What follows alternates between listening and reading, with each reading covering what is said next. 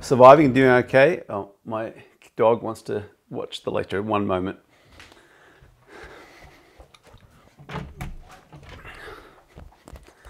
Sorry, everyone else in the family is doing other stuff and the dog's pounding on the door. I hope you're all doing okay. I hope you're surviving lockdown all right for those of you who are in lockdown, and I hope everyone else is fine wherever you are, particularly our students who are remote. I know there's lots of you who are not in Canberra. Let's get on with the Monday lecture, week 5 lecture, and to start off with, let's go through some admin. And remember, if you have questions, please make sure you ask them on the chat, and Leo will let me know. And I'll walk through it. First of all, we've got a mid-semester exam. Now, there's a few things to say about this. First of all, I think I've said multiple times on Piazza, our mid-semester exam is a very small exam. Leo, you got a question? Nope. Okay.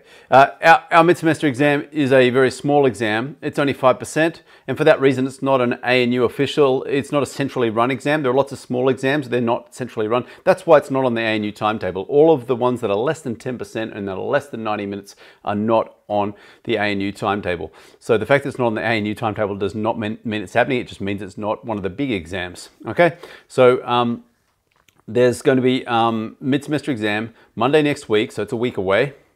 The content of the exam is easy for you to find on the course webpage. Let me just go to that course webpage. Where are we? Course webpage.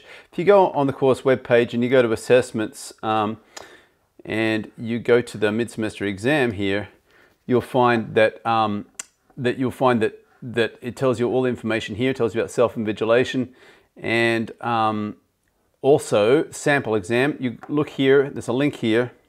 And it will tell you, I've got to log in, but it will tell you here, there, mid-semester exam. So what you should do is you should use this mid-semester exam as an example, and you'll see in here, there's a whole lot of questions, not just 4 questions, but there are multiple versions of the questions. You see, like there's 6 question 1s, okay?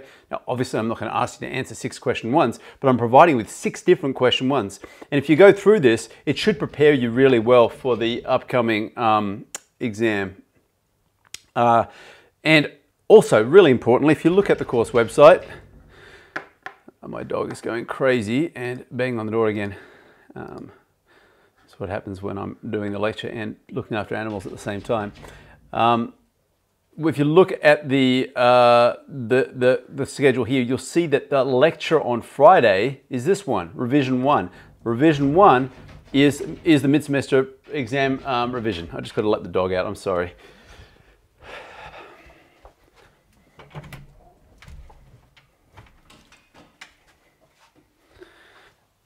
So it's the mid-semester exam revision. I'm going to go through the sample questions from there, and I'm happy to answer any specific questions. So if you come to that lecture well prepared with specific questions about the the sample mid-semester exam, I'll try and step through them with you. Okay? Really important. So please make sure you make use of that. It's a big opportunity to prepare for the exam. A few other things. The exam uses self-invigilation. Okay, I already had examples of students who didn't necessarily do things right for the lab exam and who may actually end up in a bit of trouble because they didn't take academic integrity very seriously. And when I asked them if they'd self-invigilated, they said no, they kind of forgot or something didn't work. It's up to you. Self-invigilation is an opportunity for you. It's described on the webpage. It's an opportunity for you. And of course, if you've done everything right and you've self-invigilated as well, then if I come to you and say, look, it looks like you've done something really wrong here, then you've got the self-invigilation there to support you, okay? And that's there for you. It's totally up to you, but it's there as a very strong piece of evidence to support your integrity. So take that seriously. This exam's only worth 5%. So if you have issues with getting self-invigilation working, please sort that out before the exam. You should have already sorted out last exam. But I just want you to take the academic integrity really seriously. There's no need to do anything silly at this point. It's worth at any point in this course, not just at this point. But I just want to emphasize that you should not be overly stressed about this exam. It should help you understand where you're up to, but it should not be overly onerous. It's 5%, and it covers everything we've done so far. And I've given you a sample exam. Make sure you're strategic with your time. The exam is designed for 30 minutes, but I'm giving you 45. Make sure you don't spend more than 10 minutes on any question. Very importantly, you need to know that the questions are not of equal difficulty. They get progressively harder. So bear that in mind. I only expect a few students to successfully get the last question of the exam out, okay? So do not expect to get it out unless you're really gunning, you really think you're on top of the material, then maybe you're gonna get that out, okay? You may get it out, but I'm just saying that I'm only expecting a modest percentage. This is very deliberate, right? Because I want to be able to see where everyone sits in the class. And if everyone just got a 10 out of 10 mark, that wouldn't help me very much. And it wouldn't help you very much either, okay? So my goal is that the vast majority of students in the class pass, but only a few students will get full marks, okay? So that should be your expectation going into the exam, that last question is going to be pretty hard, okay? But the first question you should not find difficult, same with the second one. The third one will be somewhere in between, okay? And you'll see that when you look at the sample exam. Same thing holds true there.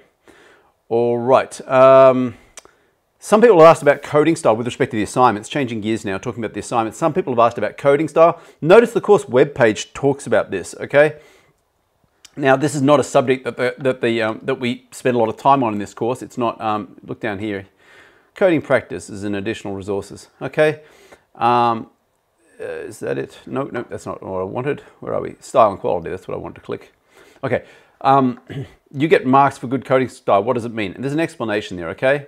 And there's a problem because intrinsically, quality is a qualitative measure, okay? So it's a subjective measure. And so identifying quality code is a subjective measure. I can't measure it to you and give you a number, okay? Whereas your test passing and failing, we can measure that and give you a number. Anyway, if you have questions about that, go read what we've said about style on the course webpage.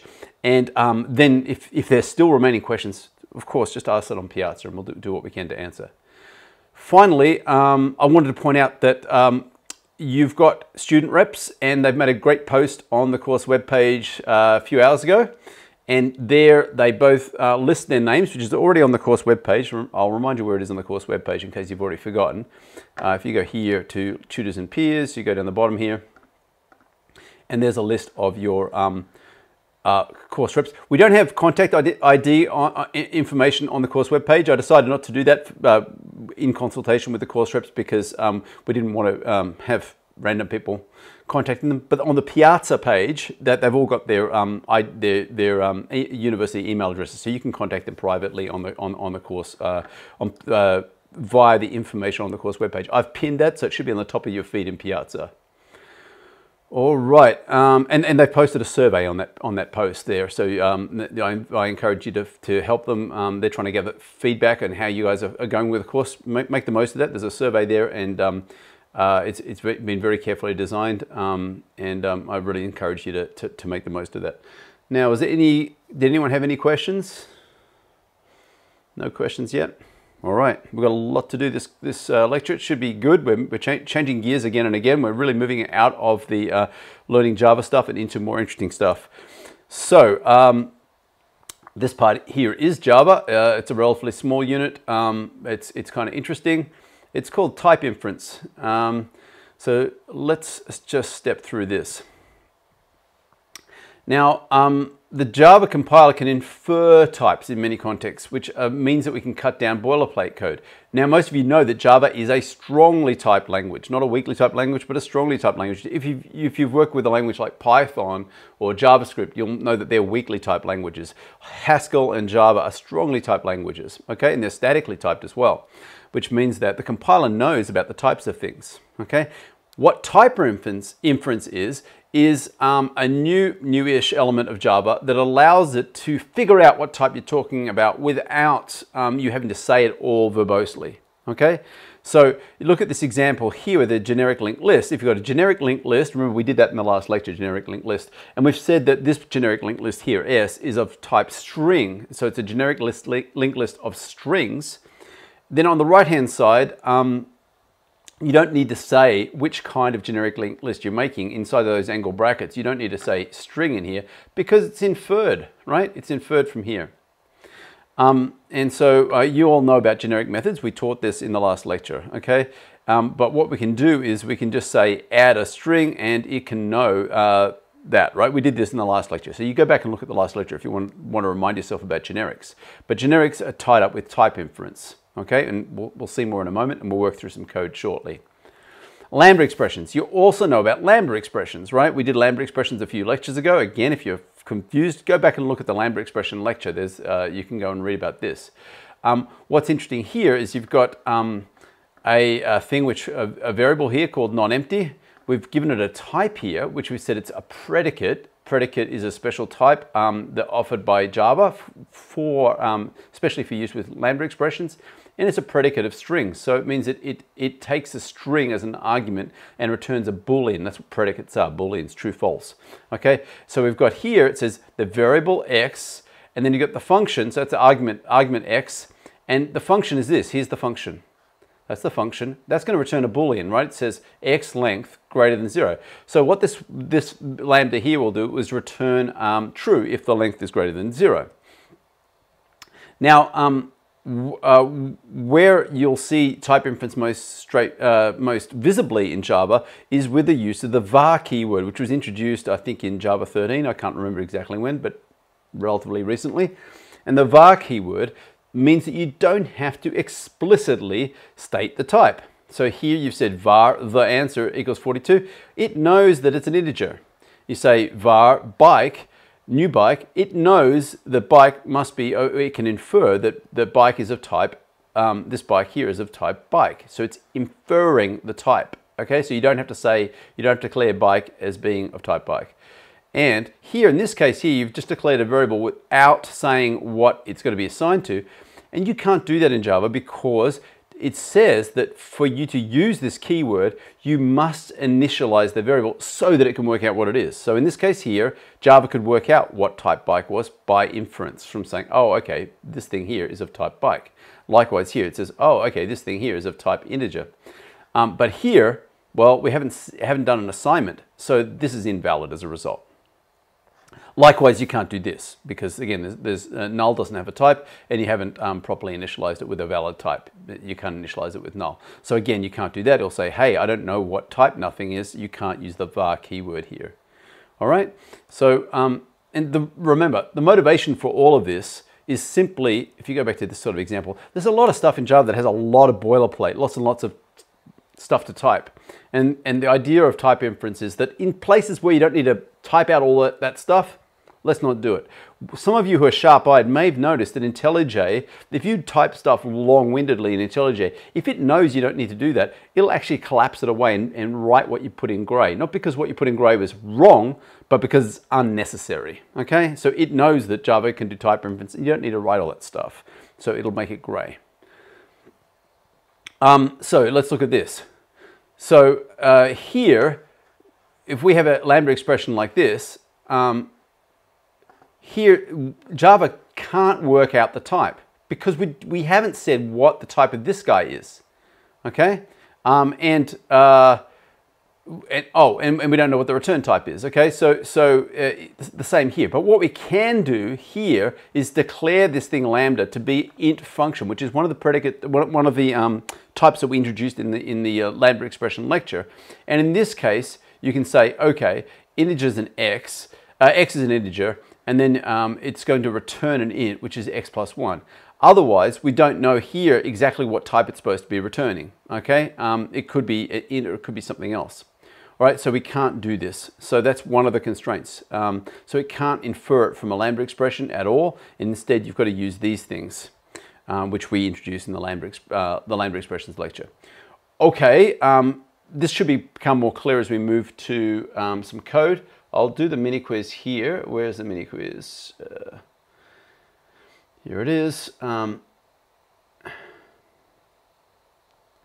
I'll publish it. And then we're going to move on and write some code, which should make all this a bit clearer. And what we're going to do here is, oops, just got my notes ready. There we go. And what we're going to do is, it's module J13. Here we are, J13. Oops, this should be big, shouldn't it? What's going on here? There we go. new Java class, J13. We're going to call it type inference. Like that. All right, there it is. We'll add it to Git. And now what we're going to do first is we're going to write ourselves a little simple class. Interestingly enough, later in today's lecture, I'm going to talk about container classes. Some of you may remember me in the context of generics talking about the pickle truck. That's a container, right? I talk about things having general types or specific types. And we had this thing called the pickle truck, which is very, very specific, ridiculously specific. And we want to make things more general. Containers are an important concept, and they're coming up next in our class today. But for now, we're going to make ourselves a very simple container using generics, which I'm just going to use to illustrate some of the points in type inference, okay? So I say public, this is an inner class, right? Sorry, nested class. This is a nested class because I'm going to declare it a static. Static class, I'm going to call it thing holder. And we're going to make it generic in type T. Okay, so it's a thing that, this is a class that holds things, right? It's very, very silly. It's not a very useful thing. But later on in today's lecture, we're going to do more interesting containers like maps and sets and things like that. That's coming up soon. But here we're just going to have a very silly one called thing holder. And the point is it's generic. It's generic in the type T. That's what that angle bracket T means. Okay. And if you've forgotten what this means, go back and look at the generics lecture, which we just went through. And it's what this class is going to have. It's going to have a value of type T. That's what it has. It's just got the value. And we need a constructor. So let's do that. Write ourselves a constructor, public thing holder. Right, and it will just take value as an argument, the value as an argument, and it will just set this dot value equals value, like that. Okay, there's our constructor. Very, very simple.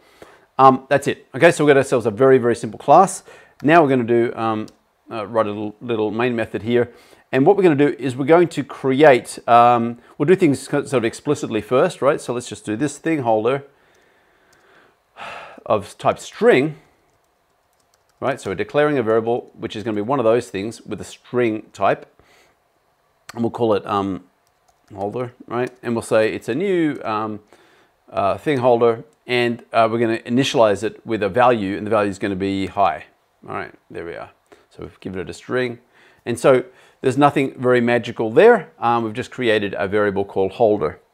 Now, but what else we can do, so that's just standard use of generics, which we have went over before. But what I'm going to do now is we're going to look at how type inference works in the setting. So what we're going to do now is we're going to say var h equals, and now we're going to say new, basically going to say the same thing, right, like that.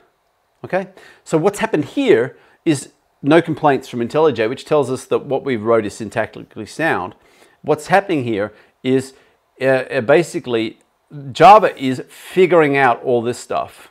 Okay, it's figuring out that H must be a thing holder of type string. Okay, and how does it figure it out? It says, well, you're assigning it a new object, and that object is a type thing holder, and you're passing it a string to its constructor. Therefore, this must be a thing holder of string. So that's the type inference. So instead of typing all of that, you just type this. And now you've got yourself a new variable called H. I've called it H for no good reason, but we've got this, and you can see we just saved a bunch of typing and the possibility of error if we got this wrong here. And Java has figured out the type of H. All right. So we can also create we can also do it with methods. So that's with a constructor, right? But we can also write a method here. We could write something like this. We can say public static. We're going to return a for some other type U. We're going to return a thing holder of U. All right. So and then we're going to call it the make holder, make thing holder, something like that. Okay, and then U is the value. All right. And then what we're going to do here is something totally silly.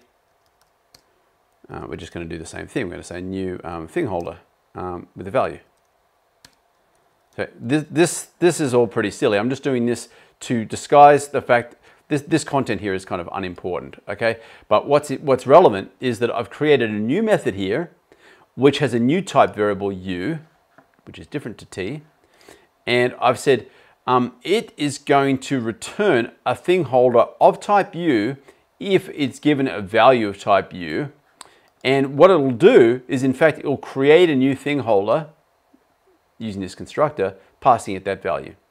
All right? So you could call this thing a factory. This is what we call a factory method, in fact.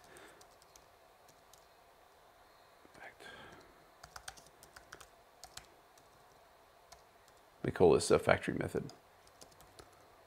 A factory methods are methods that call new to make new objects. Static methods that make new objects for some reason. In this case, it's a pretty silly one.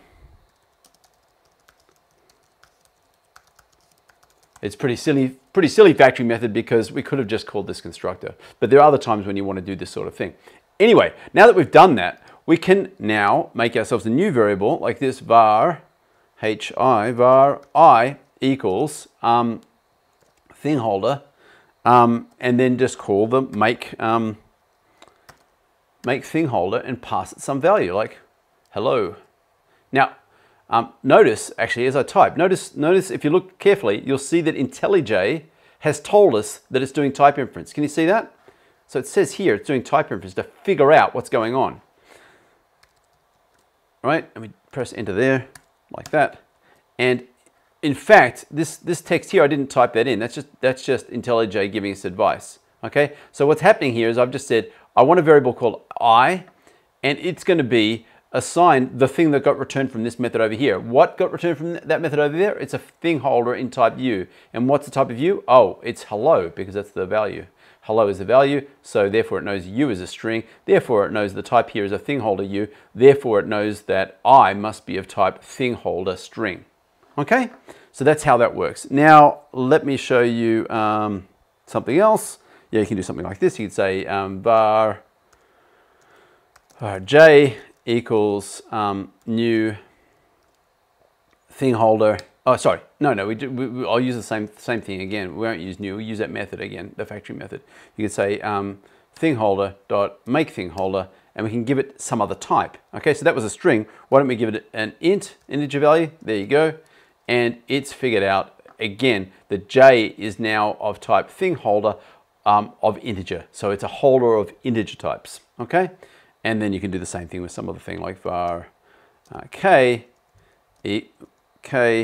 equals thing holder dot make thing holder 3.142, and now it's a double. Okay, so now that means that this thing's a double, therefore u in this case must be double, therefore the return value must be a thing holder of doubles, and therefore k must be a variable which is of type thing holder double, right? Thing holder of double. Okay, so that is the type inference doing its job there. Now let me just show you some examples of where it doesn't work. So we'll do this. We'll say var, just like I did in the lecture, in the slides, mystery equals null, like that.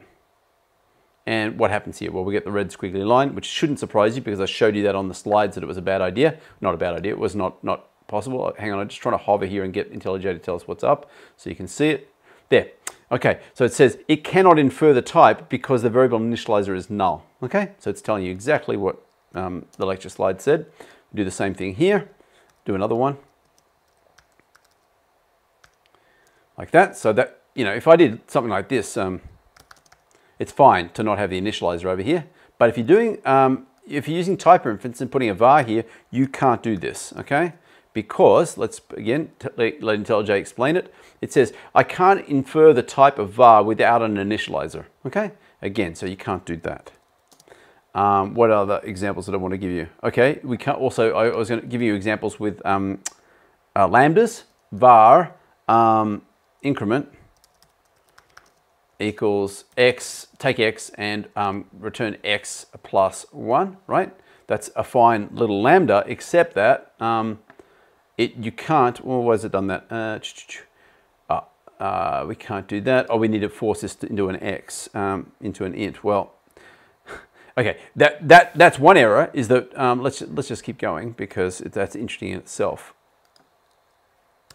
Okay, I'll just comment that out. The error there is just that you can't apply the plus in there if you don't know what the type here is. You've got an int here, but what's x? We don't know what x is. X could be a string. Okay, then it's string concatenation. Or x could be an int, then it's addition. Or x could be something else, right? We don't know what x is, and if we don't know what type x is, then we don't know what the plus sign is, so we don't know what the return type is, so we don't have a well-defined lambda expression. Okay, so the way we deal with this is we, the way we deal with that is we have to actually, well, we can force x, we can say int x like this.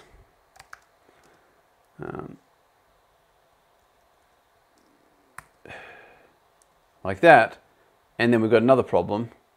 Can't cast it to an int. Okay, so again, we can't force this thing into an int. So we've got multiple problems here. Can I do this?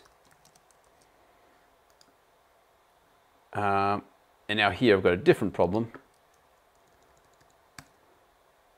Got the same problem. Okay, so we've got a variety of ways of doing this, which are all wrong. I'm just illustrating a whole bunch of different ways that are wrong. What you actually have to do is instead use those types that we learned about, you know, when we did the lambda expression thing, like int predicate. So that's not an int predicate, we're on an int function. Int predicate is when you take an integer and return true or false. An int function is when you do a function on an int. Increment x, and then we can just do this. X plus 1. Okay, now we're all good, because now Java knows, oh, it's an int function. Okay, it's going to take an int and return an int. So then it knows that x must be an int, and then it knows that the return value is also an int, so it knows that's a regular plus between an int and an int. So we're all good. Okay, so what we're going through there is wrestling with types, and Java trying to keep all the types straight and know exactly what's going on. And we're using type inference to get away from some of the boilerplate. Kind of slightly oddly, IntelliJ is putting the boilerplate back in gray, so we can see what's going on there, but you didn't need to type it. And if you were to print this code out, that stuff would all just go away, okay? Because that's just, those things there are just notations. You can turn that off too. They're just notations that IntelliJ is putting there, so you know what's going on. All right, any questions from anyone? Nope.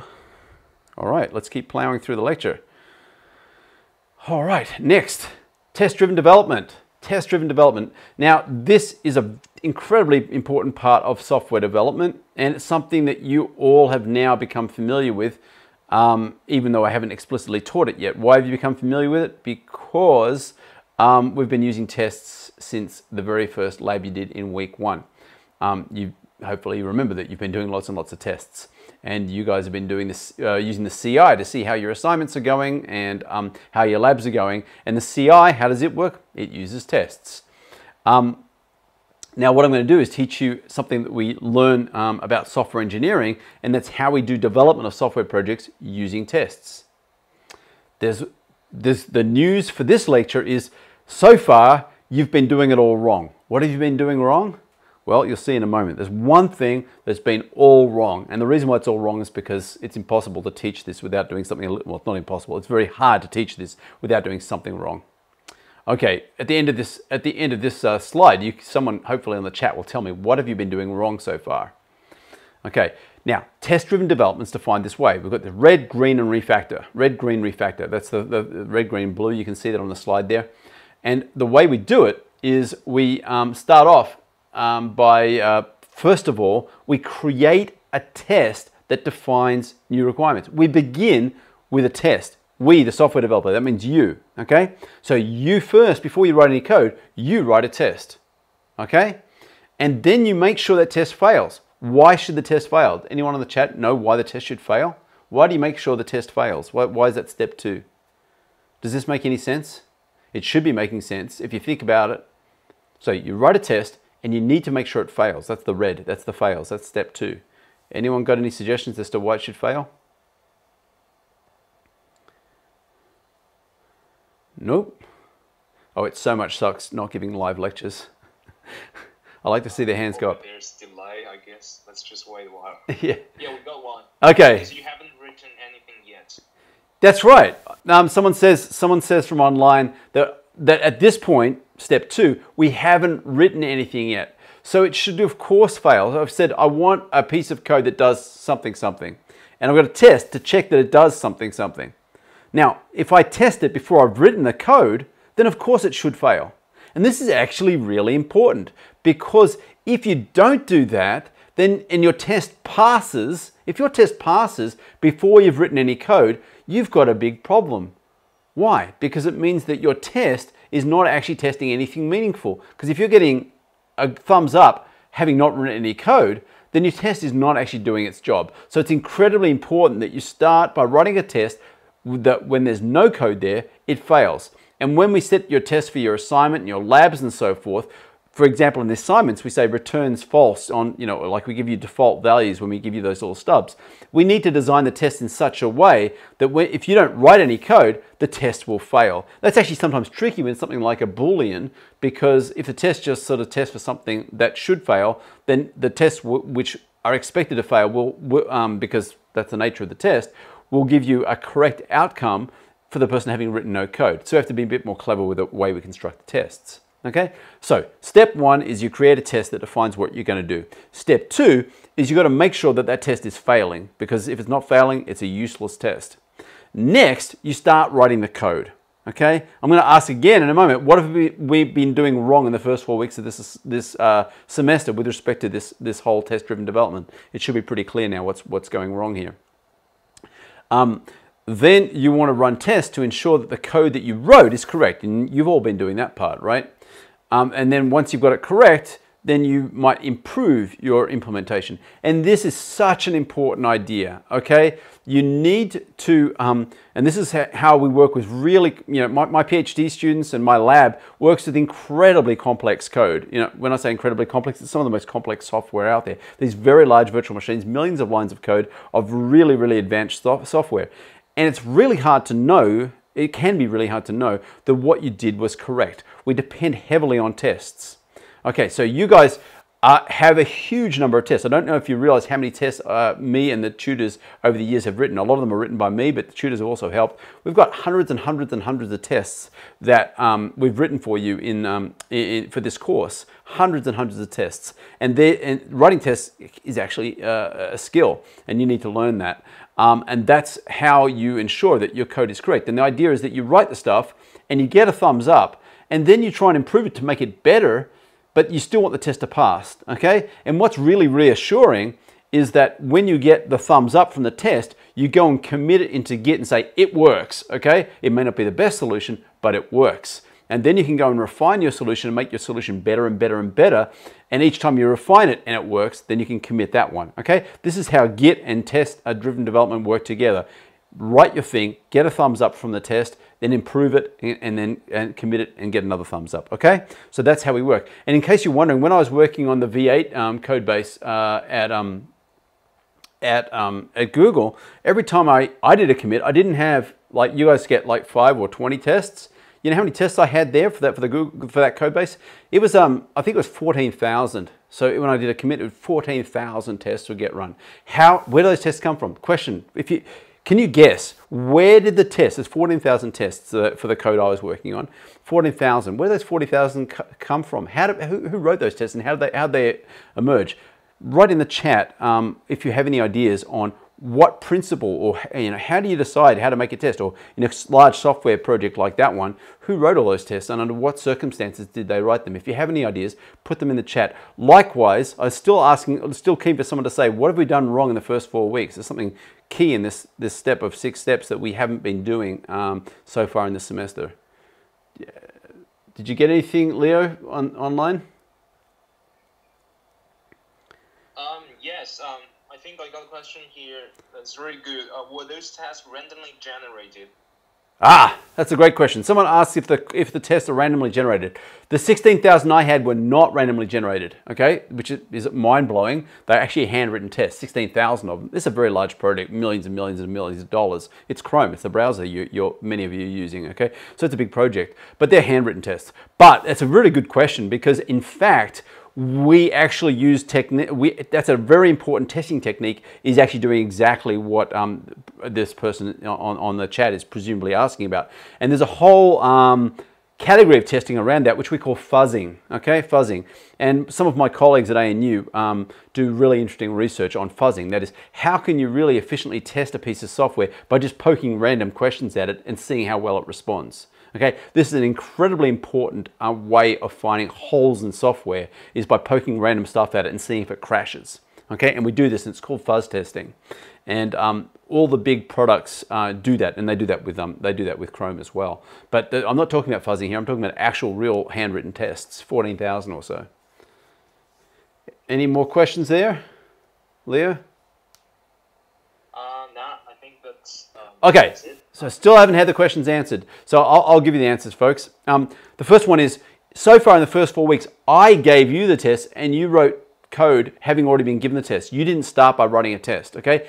That's not how we're supposed to do it. We should write the test first and then write the code. That's not what we've been doing. And as we move forward in the semester, we're going to try and apply this approach. So we will write tests and then code. That's step one. That's the first thing I asked about. The second one is, how did these tests get written? Who wrote them all? This is a really interesting question, and I was hoping some of you would come up with suggestions in terms of how these tests get written. The first thing you do is you just write tests based on what you think this piece of code is going to do. And in a few minutes, we're going to, in probably about half an hour or so, we're going to write code for merge sort. Okay, merge sort, which is a recursive algorithm. We're going to write code for that. And we're going to write tests first. So we're going to write tests that check to see if something got sorted the way we expected. So we'll write those tests. And how do we write those tests? Well, we write them based on what we think the piece of code should do, sorting an array, and then what results we expect back and don't expect back given what the code is supposed to do. That's one way of writing tests, and that's the most obvious way of writing tests. There's another fundamental way that tests get added to the corpus. Hopefully someone can guess what that is. No one? Nothing else, Leo? Okay. Every time we get a bug report, someone finds a problem with our system, we make a new test. This is a really important rule. So if there's a bug report, it means our system isn't working. So we try and distill that bug report down into a piece of code that breaks.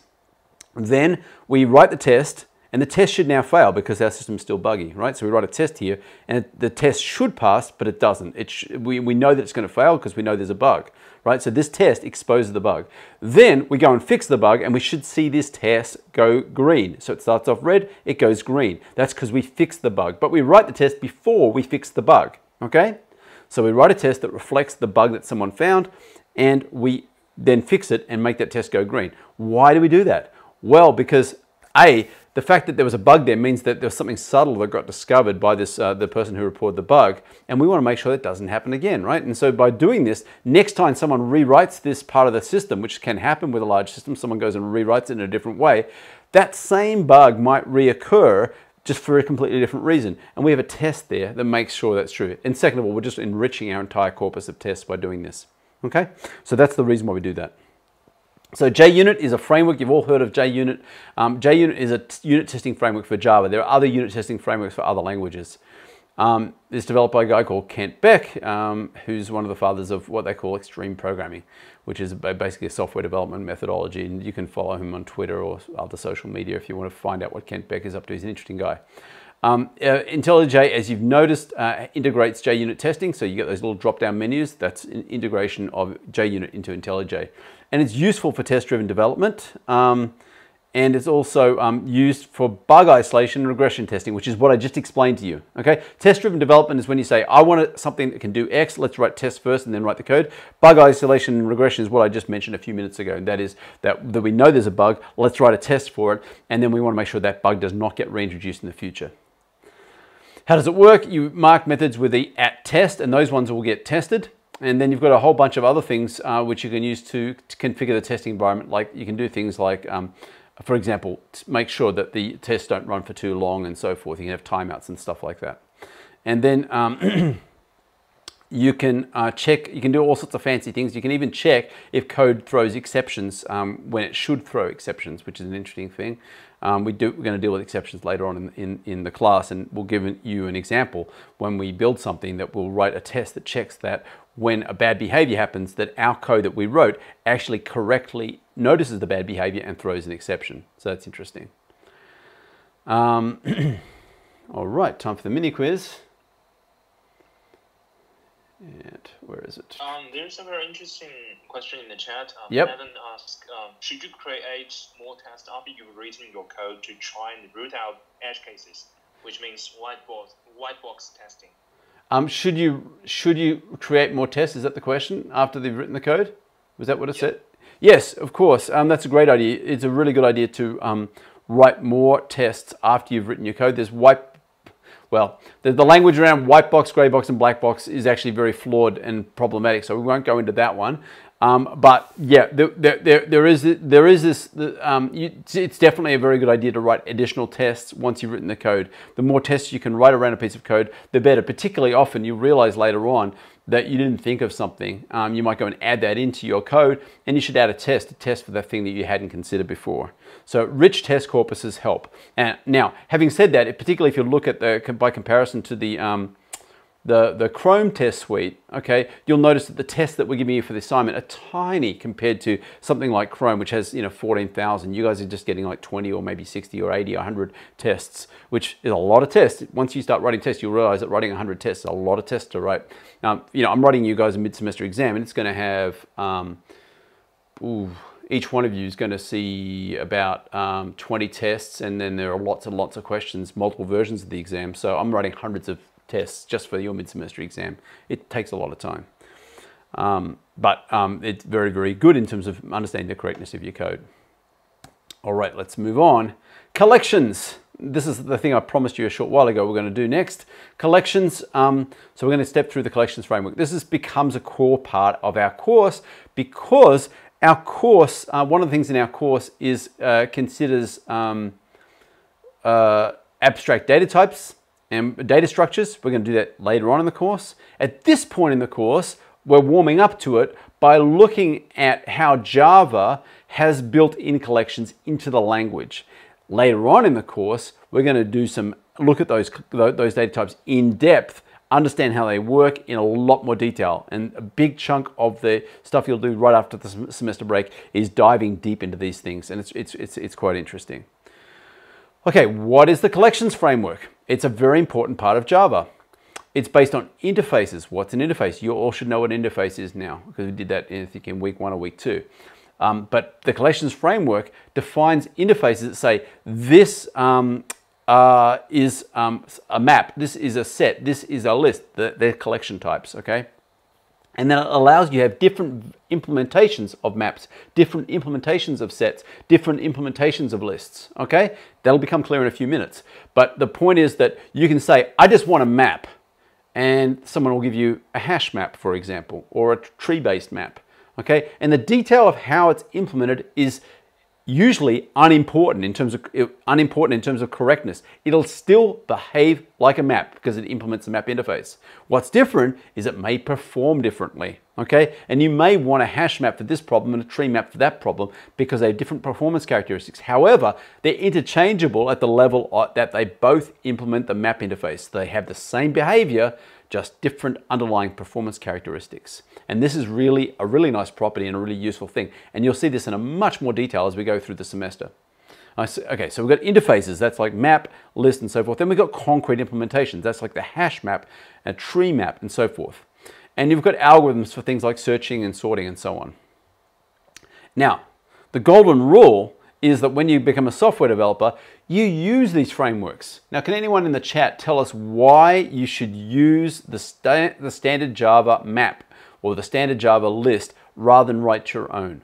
Why should you use the standard Java lists or all of the collections framework? Why would you use the ones that come with a language rather than writing your own handcrafted one, right? So instead of using theirs, you could go and write yourself a map from first principles, right? Why would you use the one that comes with Java, writing your own map from first principles? Please put your answers in the chat. I'd be very interested to hear what you have to say about this. It's a very, very important point. Okay, now while I wait for that, let's go on to the collection interface. There are basic operators that they all have. Think of these as like bags if you want, so stuff goes in them. Steve, Yep. You already got several really good responses. Okay, we've got some, yep, go ahead, Leo. The first one is they've been tested before, and another one is they've been optimized to run in the JVM. And and another one is because they're good.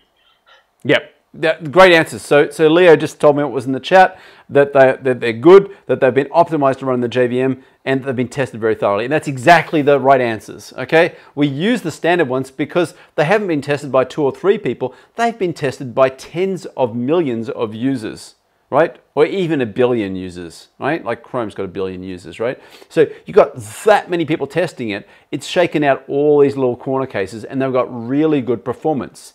And if you think, even at the end of your ANU computer science degree, you can write a map that performs better and is more robust, has fewer bugs than one that's been tested by millions and millions and millions of people, then you probably shouldn't be getting be graduating with an ANU computer science degree. Okay, this is a very important lesson. Weirdly enough, strangely enough, in the second half of the semester, we're going to do exactly what I just told you not to do. We're going to go and write these things from first principles. Why the heck am I doing that?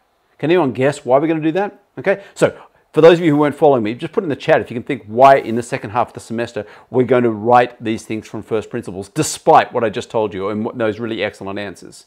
For those of you who weren't following what I'm saying, we've got a framework which provides us with these things called collections. There's maps and sets and lists. That comes from Java. I asked, why should we use the ones that come from Java? And there's some really good answers. And they said the ones from Java are going to be robust. The ones from Java are going to perform well. Okay? That's basically the answer. And it's going to be much better performing and much more robust than anything we could write because so many people have helped make them. Okay? That's the correct answer. So then the question is, why on earth would I have you go and do the exact opposite and implement them from scratch in the second part of the semester? Anyone have anything on the chat, Leo? All right, I'll answer it myself. The answer is, yep. Yeah. Oh, hang on, we've got something. Yep. As an exercise, because it will help us better understand the data structures. Perfectly. Yeah, a really good answer. There's 2 dimensions to this. Someone says it's an exercise to help us better understand the data structures, and that's absolutely right. Okay, it'll help you understand much better if you've implemented these things yourself. It's a bit like in an advanced computer science, we often get you to implement a compiler. Why would you implement a compiler? It's so you understand how a compiler works. Okay, but the other reason for doing the data structure, apart from you learning about data structures, if you implement it yourself, you'll also understand the performance characteristics. You'll understand much better the difference between a tree and a hash, a map implemented using a hash and a map implemented using a tree. These are really quite different things. They have the same behavior, but different performance characteristics and different space consumption. And you'll understand that much more deeply if you've actually gone and built one yourself. That's why we want you to have deep understanding, not superficial understanding. That's why we're doing the exact opposite of what I said you should be doing in practice. Okay, so what you do to learn as an undergraduate is different from what you're going to do if you end up in a company and someone says go and build this thing. Then you should definitely be using the framework. Okay, basic operators, you can ask the size of the thing, that's how many things are in there. You can ask if the thing's empty. You can find out if something is inside of it. You can add something to that container. You can remove something to the container. Remember, think of this thing as a bag or a container. So you can find out how many's in it, whether it's empty, whether it contains something. You can add something to it, you can remove something to it. You can traverse the container, that is, you can go through all the stuff in it, say, tell me all the things in this list, tell me all the things in this map, tell me all the things in this set. There are bulk operators for contains, for add, for remove. So you can add a whole bunch of stuff. You can check if all these things are in it. You can remove all these things, or you can retain all these things, or you can clear everything out of it. Okay, they're bulk operators. And there are also array operators that allow you to take an array in Java and convert it into one of these things. The collection types, the primary collection types, and I've mentioned this a lot, we've got sets. Now, a set is like a mathematical set. So hopefully you learnt this at school. So a set has no duplicates. So if you think about a bowl of fruit, if I put a banana in my bowl of fruit and then I put another banana, you'd say there's 2 bananas there. Okay, but if it was a set and say I had a banana, an apple, and an orange, and then put another banana, you'd say, okay, there's an apple, an orange, and 2 bananas. That's what you'd say, right? But if it's a set, you say the set includes banana, the set includes orange, the set includes apple, the set includes banana. The second time you said it, nothing happened. The set still includes banana. There's no concept of how many bananas. It just says this set includes banana. Okay, this set includes apple. This set includes orange. It does not include peach. It does not include pear. Okay, so there's this concept of they're either in there or they're not in there. There's no concept of how many, and there's also no concept of order. Okay, there's no concept of there was an apple, then there was an orange, and then there was a banana. No, it's just that the set includes those 3 things, and there's no concept of which order they go in. Okay, which is exactly like what you'd expect from a mathematical set. A list, on the other hand, is an ordered set of elements. So you could have apple, banana, orange, banana, okay? Then you've got a duplicate. You've got the banana in there twice, and you've got a very deliberate order. Apple, banana, orange, banana, right? So you've got them in a very particular order, whichever order you put them in. You've got a queue, which is like a list, but it allows you to take things off the front and put them on the back.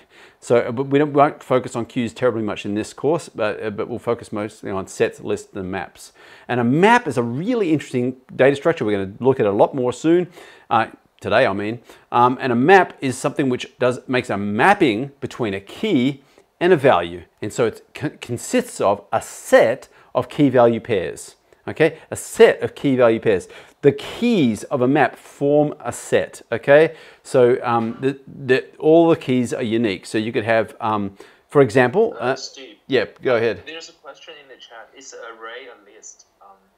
Arrays are not lists in Java. An array is a fixed size thing. Hopefully you all have at least a bit of a feel for what an array is because you've worked with them a lot. But you have to allocate an array. It has a fixed size and elements go into different indices in the array. A list is more general than an array. You can convert a list into an array and an array into a list, but a list can grow and you can do queries over the list. An array is a much more primitive concept than a list. A list is a bit like an array, but it's much richer, okay? A much richer concept. And we'll go into more detail soon.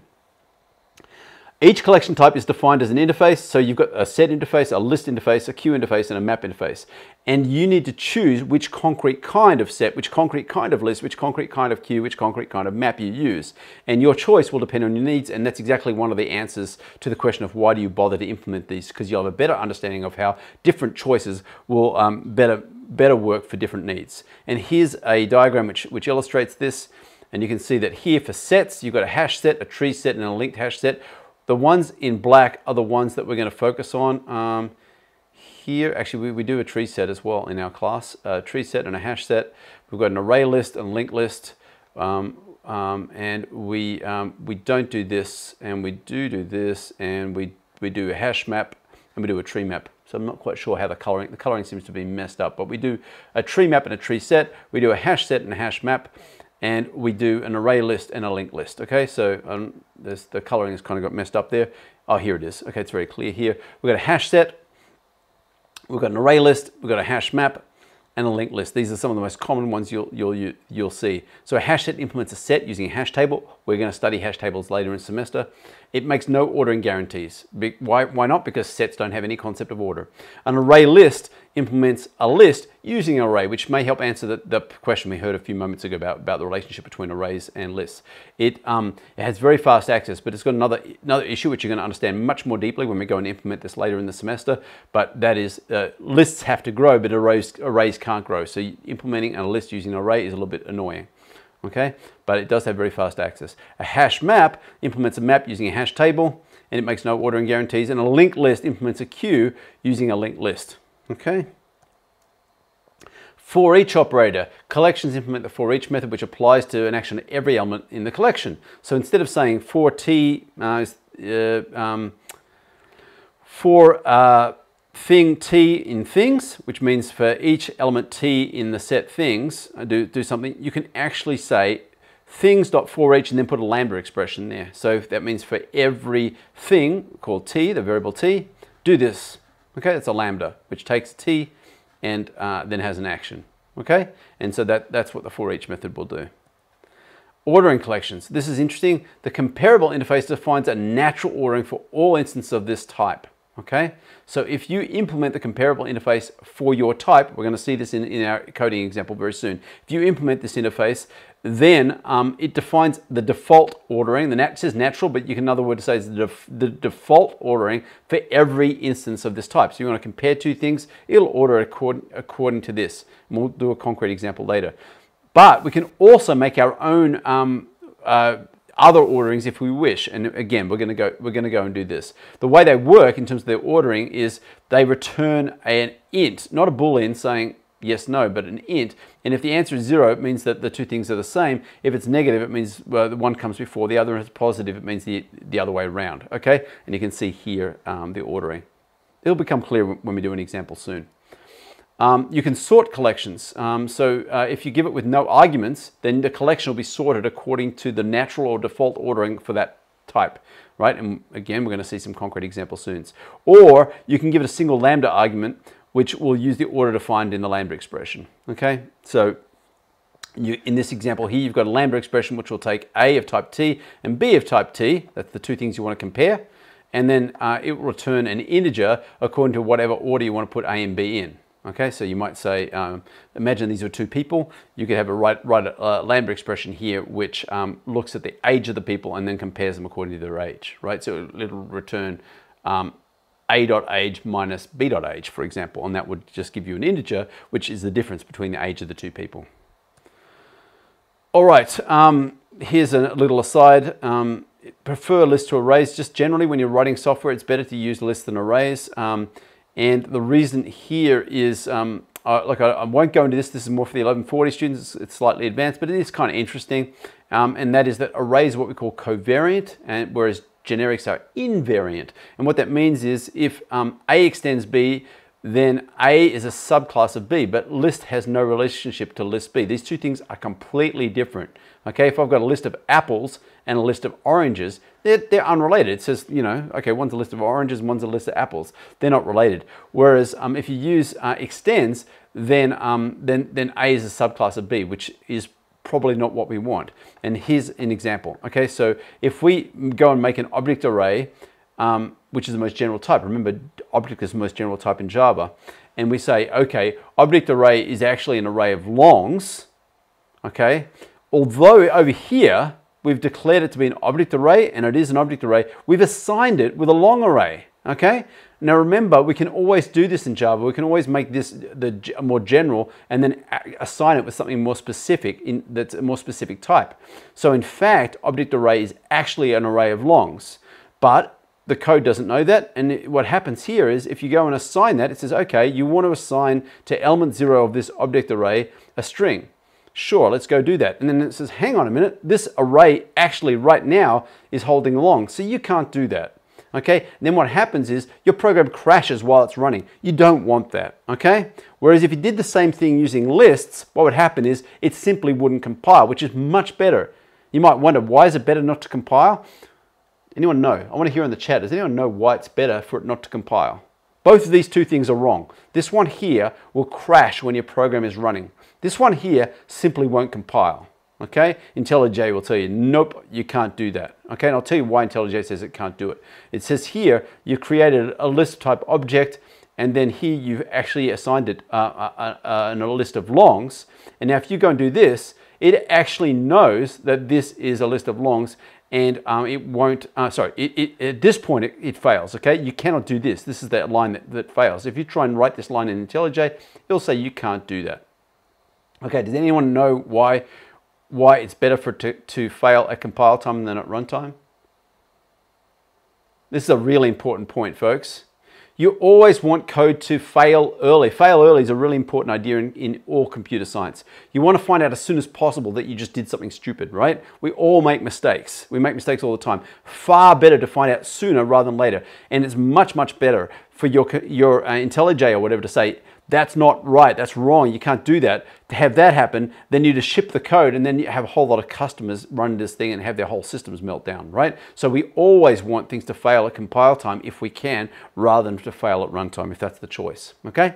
So we want to know as soon as we can that we did something wrong. That's why using a smart IDE like IntelliJ is extremely useful, because it has a lot of smart stuff inside of it, far smarter than what you could ever build yourself, and it will tell you right away that you've done something weird or something wrong, and that's much better to find out early.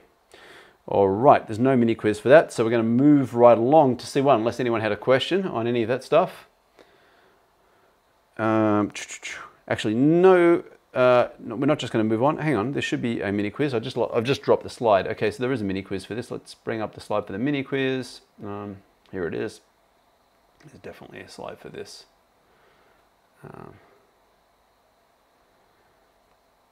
And then let's go and write some code. We're going to write code for this. I forgot that. We got code to write. All right, we're going to do the coding in two parts, folks. We've got two parts for this coding. The first one we're going to do right now, which is fairly simple. And then we're going to do something much more interesting next Monday. Okay, so next Friday, the next lecture is Friday, and that Friday, then we're going to do the revision lecture. But on Monday, we're going to go and build a complete solution to Boggle. Okay, we're going to do a complete solution to Boggle, which usually is a lot of fun. It's quite an interesting problem, and it demonstrates a whole lot of concepts, including the use of these types. So on the J14, the second part of the coding is going to come up on Monday. But now let's dive into some coding, the first part of the coding for J14.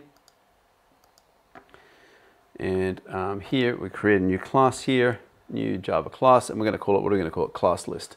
So we're going to, J14 dot class list, like that. There it is.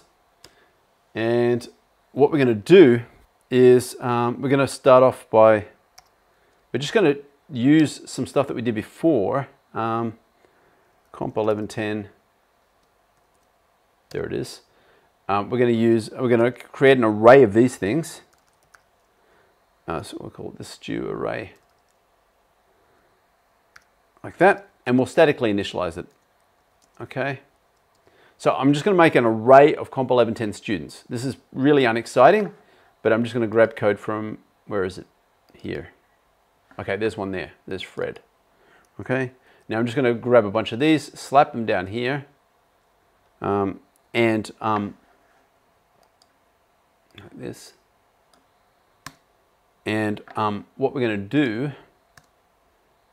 is manipulate these using the containers that we just talked about. Okay, so this is going to be illustrating those Java containers. Now, how many am I going to put in here? I'm going to put in 4. I'm just going to put in 4 here. I'm going to give them all different marks and stuff like that. Not that it really matters terribly much. Fred, Bob, Ting. Okay. We'll call that one Mary, so we've got a gender balance here. All right, okay, so we've got a bunch of people here. We're going to give them different UIDs.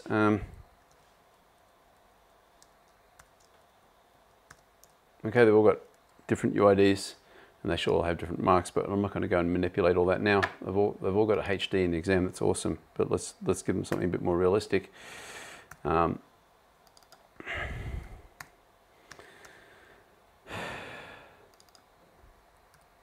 Okay, and we can imagine they've all got different marks there, but I haven't got around to doing that because it's going to take time, and I know you... let's give them different ages. That will be useful to give them different ages. It'll come up useful later in this exercise.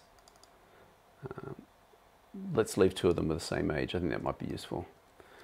All right, there we go. So now what we've got there, hopefully everyone can see, all I've done here is something very simple. I've created an array.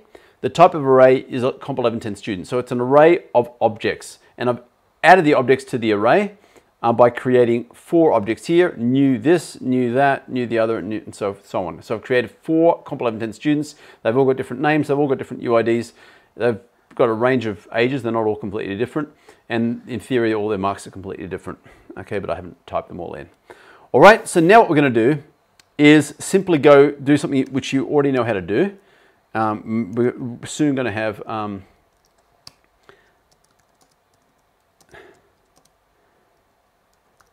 right, so that what I just wrote there is something you should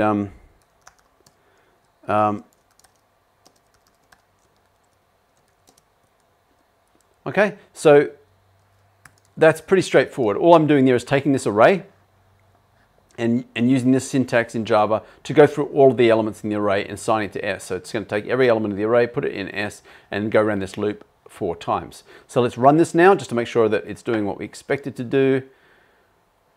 Here it is. So run it, run that, and let it build. Let's do its thing. And it's a little slow. Okay, so there they all are, right? And you can see there it's just printed them out in exactly the same order because it's simply stepped through the array. Nothing exciting yet. What we're going to do now is we're going to create a list. And someone asked before about the difference between the lists and arrays. We're going to create a list of students rather than an array of students. Luckily, I don't have to type all that stuff in again. I can create a list from that array. So let's do that. We say list of COMP1110 students. Okay, so It's a container, it's a list container, and what's in this container? COMP1110 students. Now, if you remember last week we looked at linked lists, and I wrote an int linked list and I wrote a generic linked list. That's an example of a generic linked list. Here we've got a generic list type, okay? And now you've got this red here, and IntelliJ is going to say, which list do you want? Do you want Java util list? That's the standard Java one. And the answer is yes, of course, that's exactly what we want. So do that, and it's going to import the class. And we want that one. All right, done. Okay, so now we've got that. So now we have the list that we want. And now, what do I want to call it? Students, right? Students, right? Just guess that, it's nice. Equals, and then we say new. Now we have to be concrete. We can't just create a new list. Why can't we create a new list? We can't, so it's IntelliJ's, wow, that's not what I wanted to do. We can't do this, right? Why can't we do that? Because list is an interface type. It is not a concrete type. Let's see if IntelliJ tells us that. Come on, IntelliJ, what's up? Split it, well, it's giving it's confused. But what we can do here is we can make it concrete. Array list, okay? So now we set array list, and now it's got red there because we haven't imported it. It's asking, do we want to import this? And we say, yeah, sure we do. Okay, now it's pointing out, notice that this is gray, that part there is gray. That's because we don't need to write that, because Java can infer that. It knows, it figures out, okay, if you're making an array list and it's going to be for a list of COMP1110 students, then the array list is obviously an array list of COMP1110 students. So you can just delete that, or you can leave it in there if you want. And IntelliJ will just draw it in gray, but we can just get delete that to make it more succinct, okay? So now what do I want to do? Oh yeah, so now we can do the same sort of thing here. Just the same thing, we can just say for COMP1110 student S in students, and then we go like this, and we can just say from list. So now we're plucking out each of the students from that list and printing them out. We can run this. There it is. You can run it there. The next thing, let this do its thing. Oops, what happened there? Why did it not? Didn't do anything. Oh, why didn't it do anything? Can anyone see why it didn't do anything? This is interesting. That was a very silly bug on my part. Can anyone see, anyone in the chat say what I've done wrong here? I've done something pretty obviously wrong. In other words, the computer is doing exactly the right thing. It didn't print out anything. It printed, this line didn't get executed. Why did this line not get executed?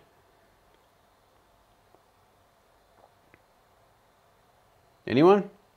This line didn't get executed. Yeah, go ahead. It's just empty list. That's because the list is empty. Perfect. Yeah, exactly. Look here. I've said make yourself a list. So it said, yep, here's a list. It's empty. And then I said print out everything in the list. It's like, well, there's nothing in there. So it didn't execute anything, right? That's why nothing got printed out. So what we can do, though, is we can pass the constructor a list created from an array. So you can just do this. You can say arrays.asList, and then pass it the stu array.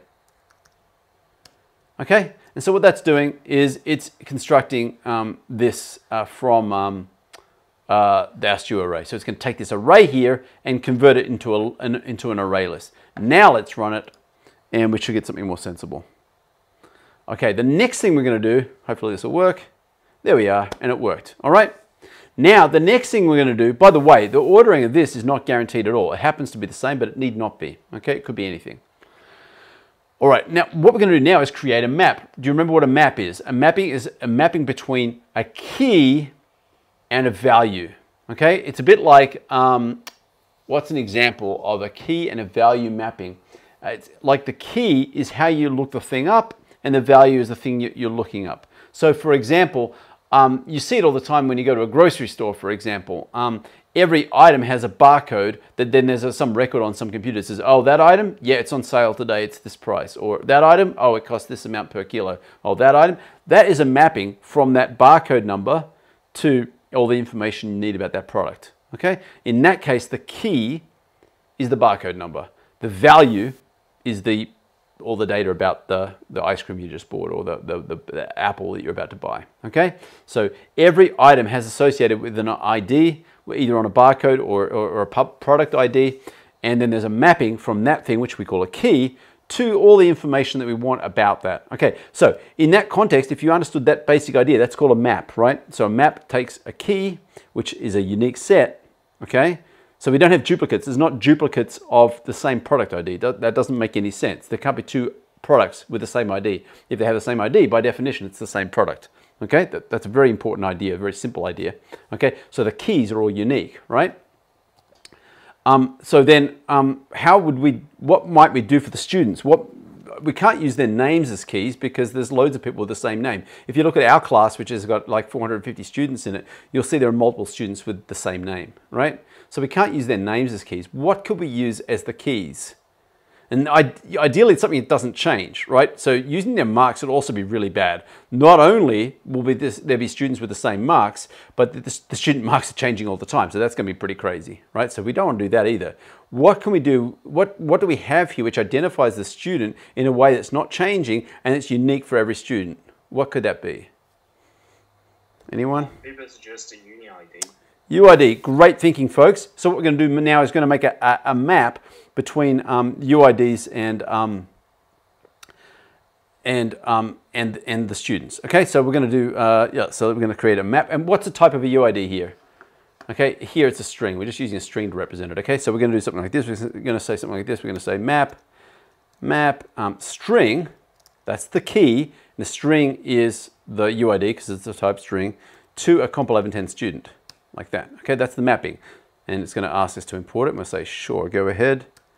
And we want Java util map. Okay, so we're creating a map and we're going to call that, what are we going to call it? I've got some notes here. We're going to call it UID map. How original. UID map equals new hash map.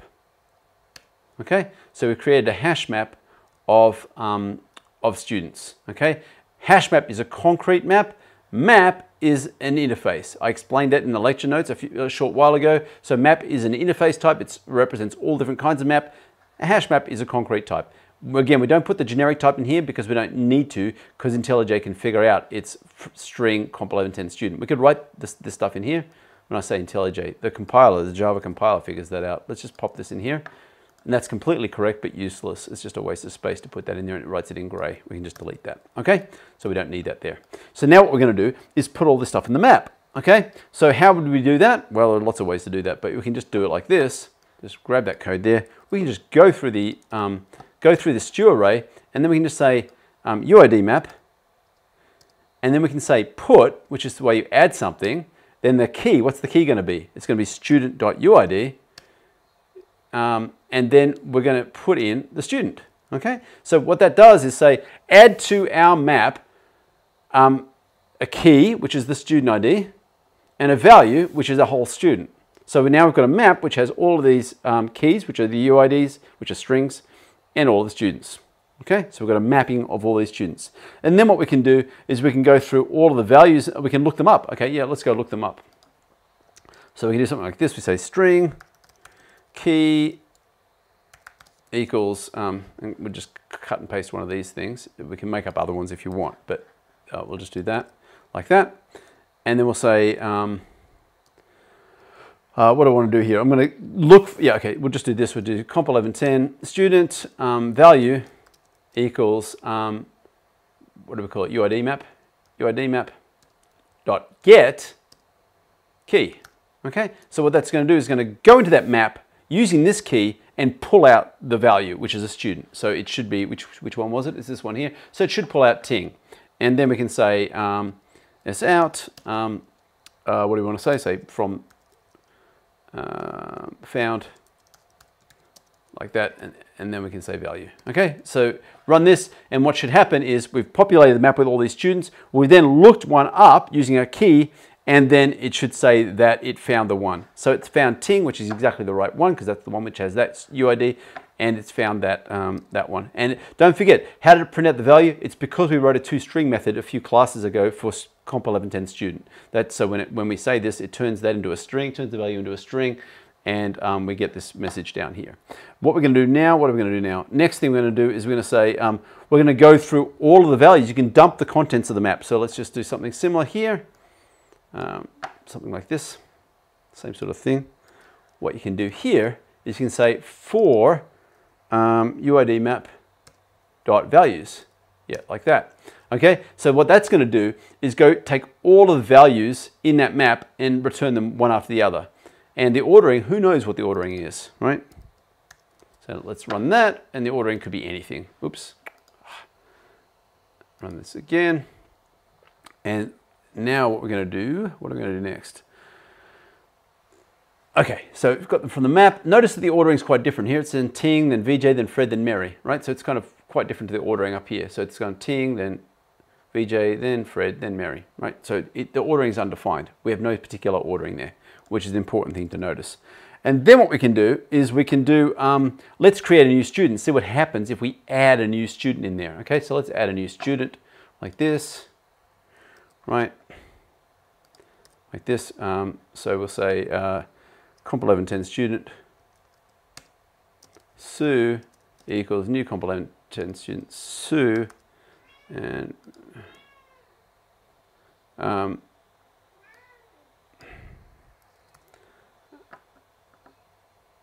then we give them some other mark like that. So now we've got a new student called Sue, and we're going to add them to the map. What happened? Hey, Steve, yep. Here we have a really good question from Michael. Is there an interface that allows objects to be iterable in a for loop like that? Is there an interface that allows objects to be iterable, to iterate through the objects? Well, here you've got a values thing which returns all of the values. That's an interface that allows you to iterate through the values in a for loop. I'm not sure I'm getting the question. What's the question here?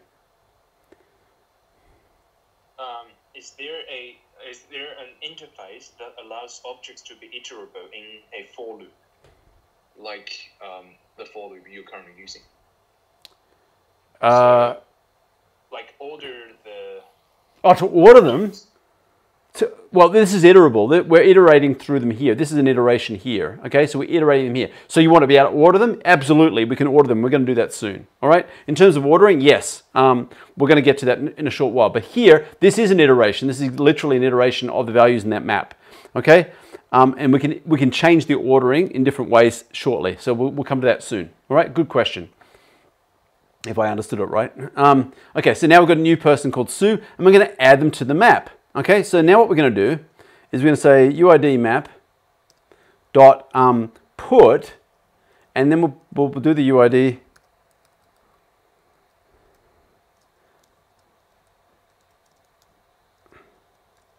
okay, and then we'll just say we added Sue, and then we'll go through them all again. Okay, so like this. And we'll run this, okay? And see what happens. We should have 5 things in the map, right? Aha, but we don't. What happened? Does anyone in the chat know what happened here? Something went wrong. What went wrong? Look, there's only 4 things after we added Sue. What happened? We lost VJ and got Sue instead. Why is that? Can anyone see? Because you just did, you typed in the wrong ID. Exactly. Whoops. I did that on purpose so that we could see the behavior. But notice that, folks. Someone said I typed in the wrong UID, and that's exactly right. And I did that deliberately to make the point. This here is the UID for VJ. So I made the mapping between VJ's key and Sue. What that does is it replaces VJ's object with Sue's object using the same key. Okay, which is not what we want. So let's fix that key up, and now we'll have we should have 5 things in the set. That should illustrate to you very clearly the concept that the set of keys is unique. I can't have 2 students with the same key. So if I go and put something with the same key as something that's already there, it simply replaces it. So we had the effect of replacing VJ with Sue. And now I've fixed Sue's UID up, and it's this, and it should be better. In fact, there's a better way to do this. Okay, so now we've got all 5 of them, right? So we've got VJ back. But what we can do is this. We can say Sue.getUID. If I'd done it that way, I wouldn't have made the mistake. All right? So I'm actually getting the UID from Sue, and then you can be really sure that it's going to work. All right. Maybe this is getting to what this Michael was asking on the chat. So Now, we can also add Sue to the list of students. So we can say students, which is a list, right? Students.add Sue. So now Sue's also added to that list. Here we added her to the map. Now adding her to the that was the map of UIDs to students. Now we've also got a list of students. So Sue's now there. What we can do now is we can sort the list of students. So we can say collections.sort. Collections with the plural. .sort, and then we can sort students. There we go. So what that's going to do is sort that list of students. And why have I got a problem here? Oh, easy.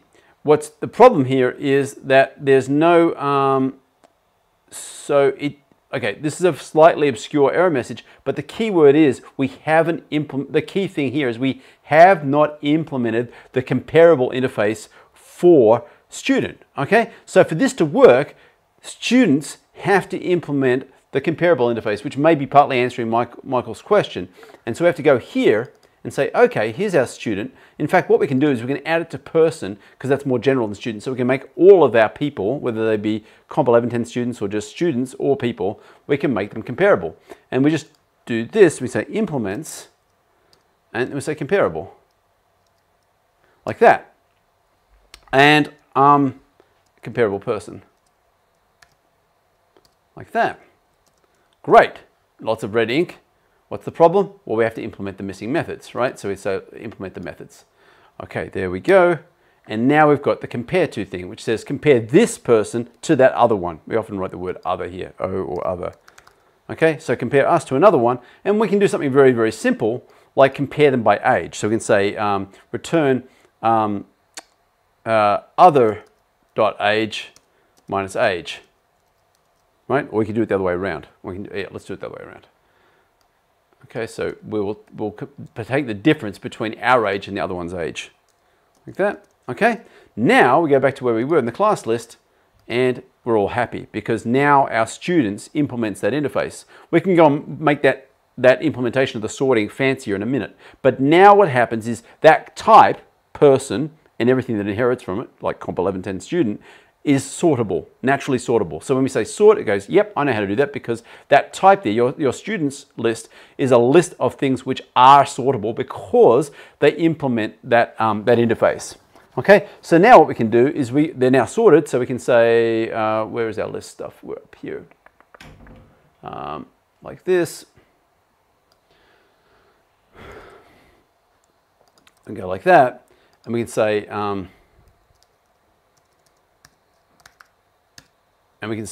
something like all students in natural order, and then we're going to go through that list of students and just like that from sorted list, type the word sorted in here. And now what we should see when we run it is that they're sorted according to their age.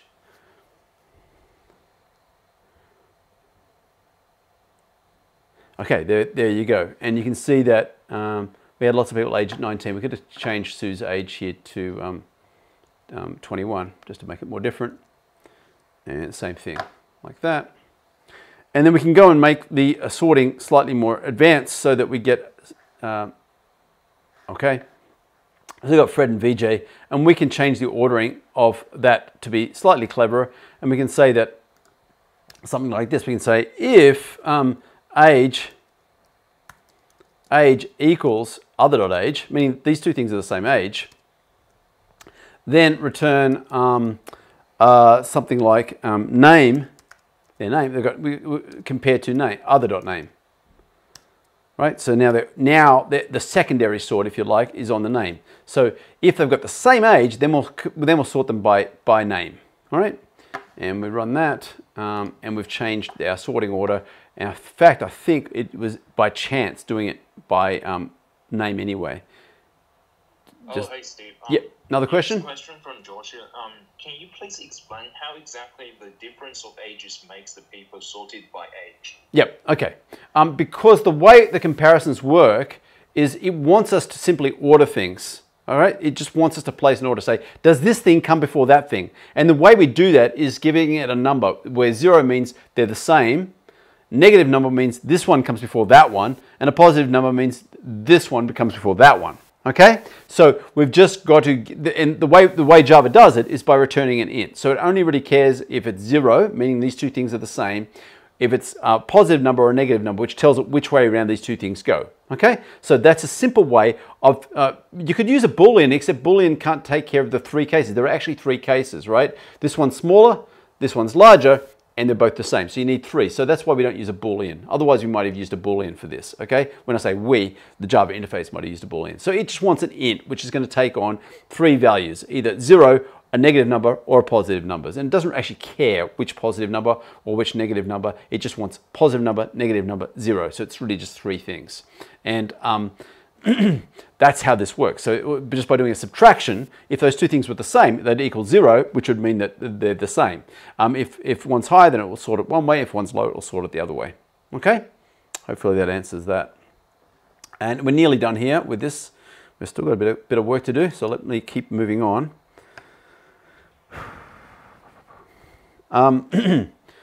Where were we? What did I want to do here?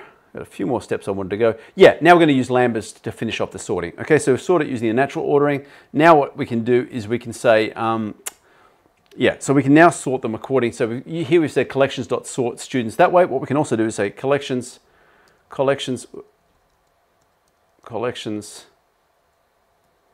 dot sort students, and then we can provide a lambda for this, for the sorting expression. So you can do something like this. You can say students.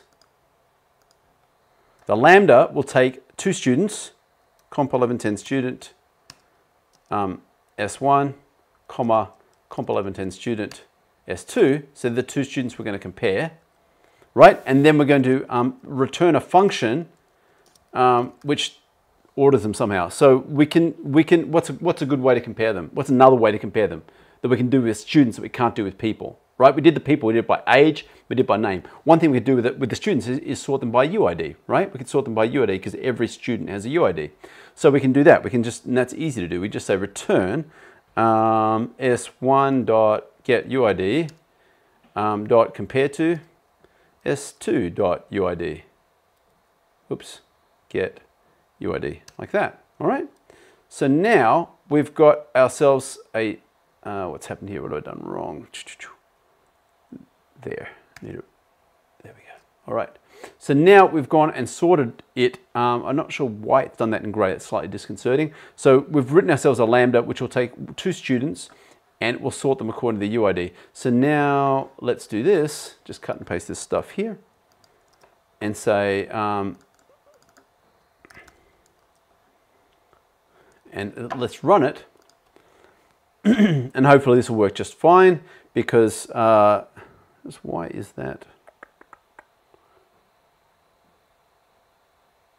It's worked exactly correctly. You'll see that it's not done it by age, it's done it by UID, which just so happens to be the order I added. You might think, oh, well, that's a cheat. Let's just change that UID there to be 50 so that, to double check that this is correct. So we'll change that one to 50. And now Sue should come first if we've done this right. Yeah, and now Sue is first because I changed her UID to be lower than all the others, and it's done exactly what we wanted. I am still slightly perplexed by that grey text there from IntelliJ. I don't know why it's done that. And now, well, the other thing we can do, yeah, I just want to show you one more example here. You can do something like, you can get their marks, right? Get mark. Mark, is that right? Oh, not get mark, it's just mark. Like that, okay. And subtract the other one's mark, s2.mark. Right, so now it will compare the 2 marks and sort them according to the in mark order. Okay, run this. And we'll see them listed according to the order of the marks. And there they are. All right, so we've got the lowest one first and they gradually increase. All right, so with that, perfect. We're done. So we're done with this chunk. on the next Monday, we're going to go to the next level with J14 and implement all of Boggle using collection types, which is a fun thing to do. And it also shows how we do a search problem, which is a fun thing to do also. Now we get on to recursion. Some of you will have studied recursion at school or in another class, but we're going to do it from first principles here because we have no prerequisites for this class, and so I'm not assuming anyone has done recursion before. So here, this is recursion. This is all you need to know about recursion. I'm sure some of you have seen something like this before. If you've ever been to a big sporting event, you may have seen a situation where they show the camera on the scoreboard, and the scoreboard shows the photo of the scoreboard, which shows a photograph of the scoreboard and so forth. And that's a picture of a picture of a picture. And here, this is from a Dutch cocoa packet, which I actually had some of this stuff. And you can see here in the packet, that's a picture on the packet. And if you look in the picture, there's a picture of the packet, which has a picture of the packet. And if you look really close, there's a picture of the packet and the picture of the packet. So you've got the same thing. Another example here, you see it in nature. So what's actually going on here, you've got these big giant cone things here. And then here you'll see these giant cone things here. And those giant cone things there are actually composed of these little cone things there and so forth. And you get this recursive structure. So in computer science, we can have recursive data structures. And I actually mentioned this last week, I think it was, when we did the linked list. And I pointed out that a linked list is a recursive data structure. Why is it a recursive data structure? Because the linked list node points to a linked list node. Okay, just like the packet of cocoa has a picture of a packet of cocoa. All right, so the linked list node refers to a linked list node. That's called a recursive data structure. And so a recursive data structure is comprised of components that reference other components of the same type. And so these things here are linked list nodes, and they refer to linked list nodes. These things here are tree nodes, and they refer to tree nodes. So the recursive data types. Recursive algorithm is an algorithm that references itself, okay? So it's an algorithm that references itself. A recursive algorithm is comprised of one or more base cases and a remainder that reduces to the base case, okay? This will be explained more clearly soon. But the basic thing is you find out the simplest base case, you write those ones down, and then you write the general case in terms of the general case, which ultimately reduces down to the base case. We'll see it in more clarity here. Okay, so in the example, we've got a mathematical sequence called a Fibonacci sequence. And we've got two base cases.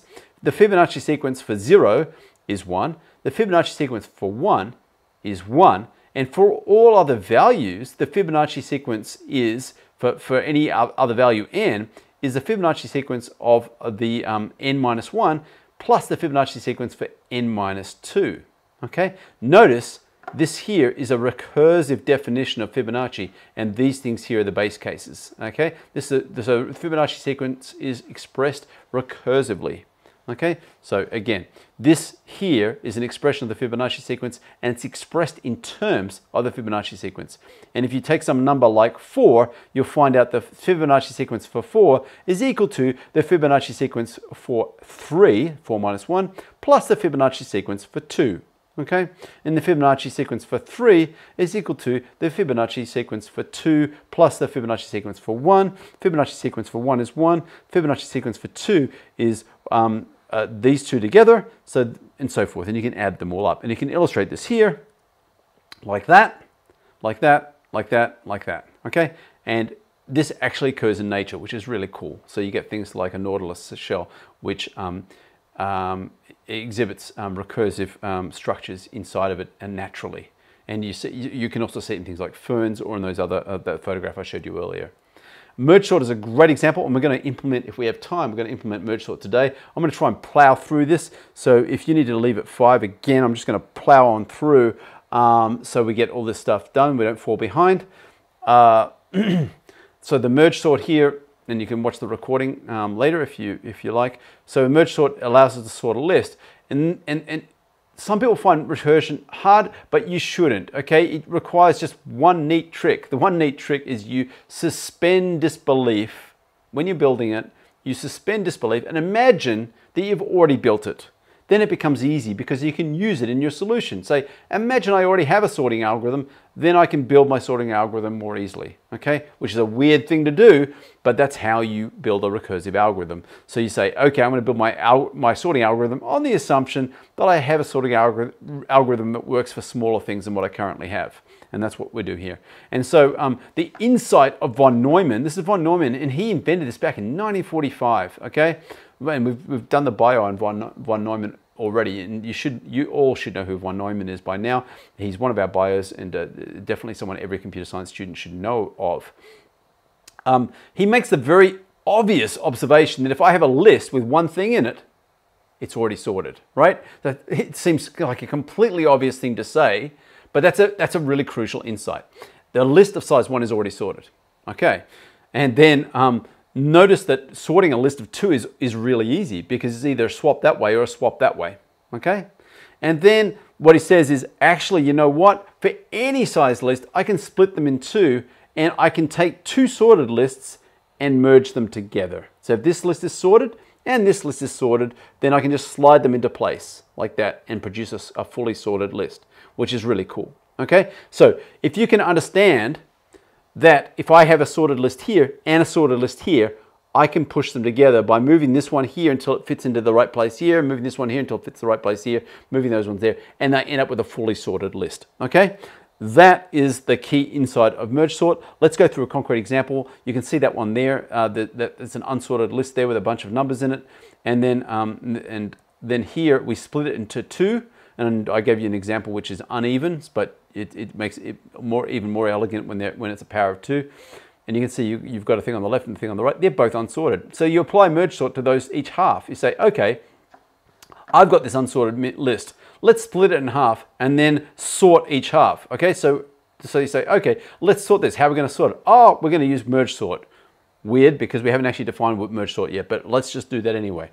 Okay, then we say, okay, what we're going to do here is we're going to take this list here, which is unsorted, and we're going to sort it. How are we going to do it? Oh, we're going to use merge sort. We'll split it in half here and here, and we're going to sort them using merge sort. That's weird. Okay, and then you do the same thing again, and ultimately you end up having these single element lists. And then you go, oh, that's right. If the list is of size 1, it's already sorted. We're done. Okay, then all you need to do is to merge them together. And you say, okay, I've got these 2 things here. Let's merge them together. That's easy. Everyone knows how to merge these 2 single things. Likewise here, it's really easy to merge them and so forth. So it becomes really easy to get to this step.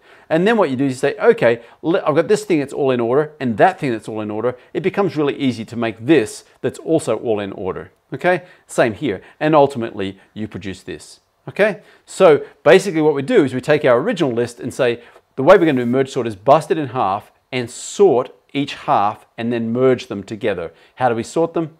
With merge sort, okay? So let's just run that again. We're going to take this thing here, bust it in half, which is what we've done here, sort this, which is all that stuff, so now it's sorted, and sort this, which is all that stuff, now it's sorted. Once we've got the 2 things sorted, we merge them together, okay? Like this, and we end up with a sorted list. And here's a lovely visualization of a whole lot of sticks which are unsorted, and we're gradually sorting them by busting the list in half and sorting the 2 halves. And you can see this really nice pattern developing as all these sticks gradually become sorted. Now you've got 4, and now you've got 2, and the next step, those 2 will get sorted into one big long sorted list. Okay, that's an illustration of merge sort. Mini quiz. Where are we here?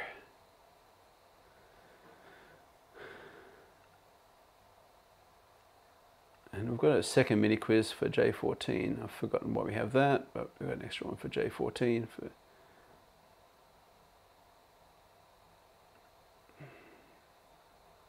Oops, no, that one's not working. It's all right, all good there. Then what we're going to do now is launch into some code again.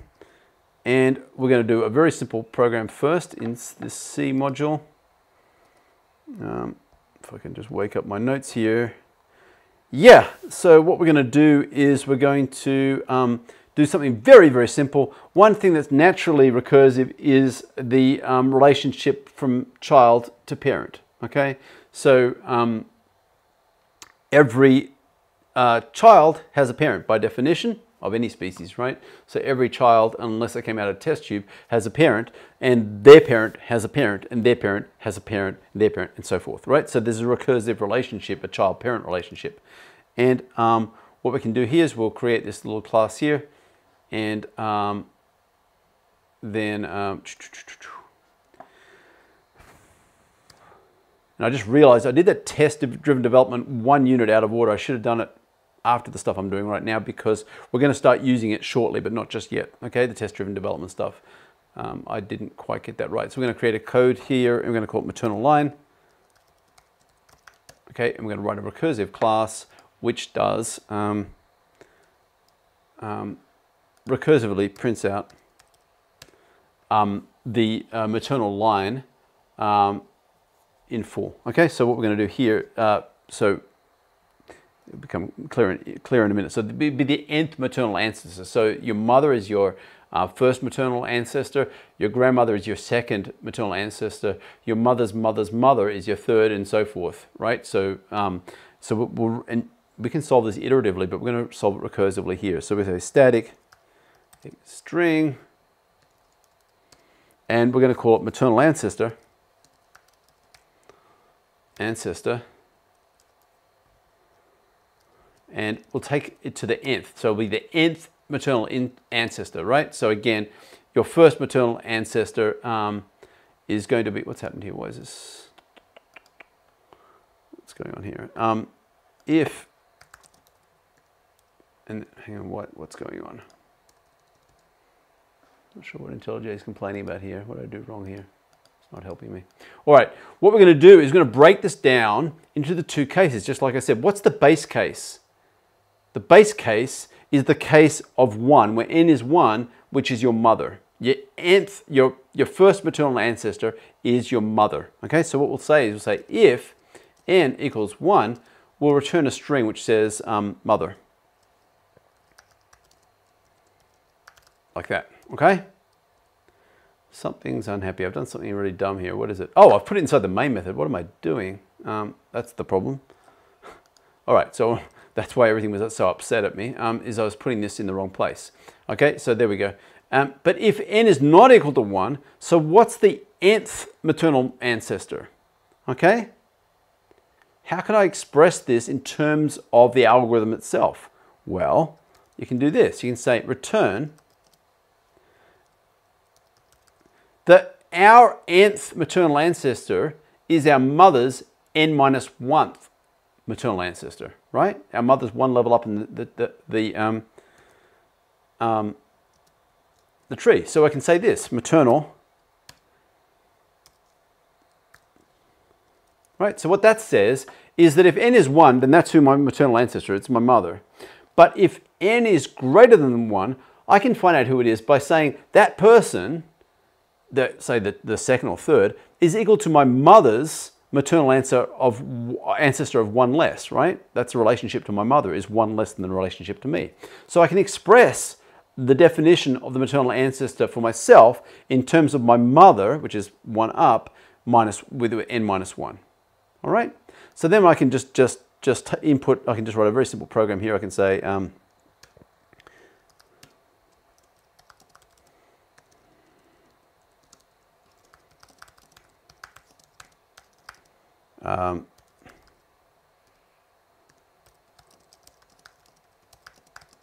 like that, and then we can just do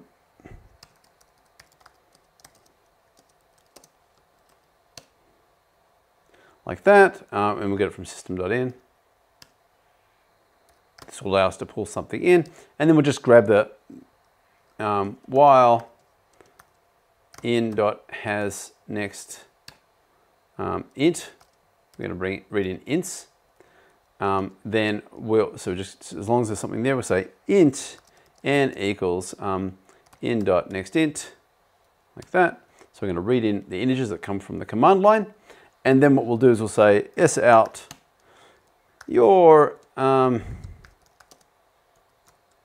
n degree mother is your, and then we'll say maternal ancestor n. we'll call maternal ancestor to get the string. And then just to, so it prompts us again, we'll just type this line of code here again. Let's run this. Okay, so let's be clear what this is doing. It's going to print that out, then it's going to read in a number from the keyboard, and then it will turn that into an int n, and then it will call maternal ancestor n, and so forth. So let's just try this out. Okay, run it. Run maternal line.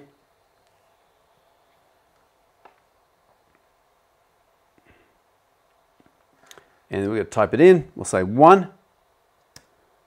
And your first degree mother is your mother. Okay, that's obvious. That's what you expect. Okay, now we'll type in another number. We'll type in 2, right? Which should be our mother's mother, right? And there you are. It's your mother's mother. And then you type in 5.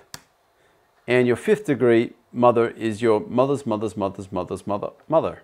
Okay, and so forth. But what we have here is a recursive algorithm. Our base case is for when n equals 1. We know that our first maternal ancestor is our mother, and then all other cases we can say, well, that ancestor is the same as my mother's ancestor of n minus 1. Okay, and so we define it that way. So we just say, find out what my mother's ancestor is, and say this is my mother's, and then say what that was. Okay, and we get this is your mother's mother's mother, and so forth. All right, and so when it's 2, let's just step through it for 2, so everyone's really clear on this. So if n equals 2, we read in 2 here, we call maternal ancestor with 2, we go up to here and we say n is 2, if n equals 1, no, it's not 1. We say it's our mother's, and then we say it's our mother's, and then we take 1 off 2, which is 1, and we call this again. And we go in here and we say, oh, what's the maternal ancestor of level 1? It's your mother, okay? So then the string we return is it's our mother's mother, and that's why it says here your second degree mother is your mother's mother. And that's it for that one. What we're going to do now is get started on the next cool thing, which is merge sort. I'm going to see how far we get here before it gets to the hour, and play it by ear according to how much I get done. So we're going to write a class here which is called merge sort, and we'll add it to Git.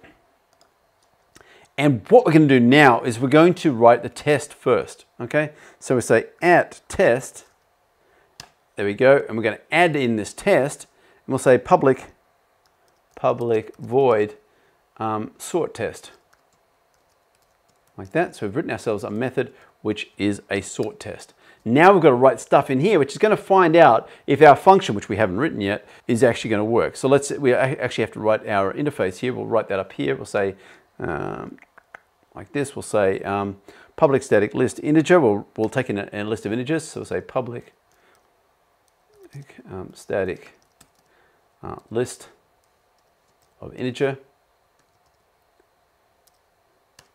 So it's going to return a list of integers, and it will take merge sort,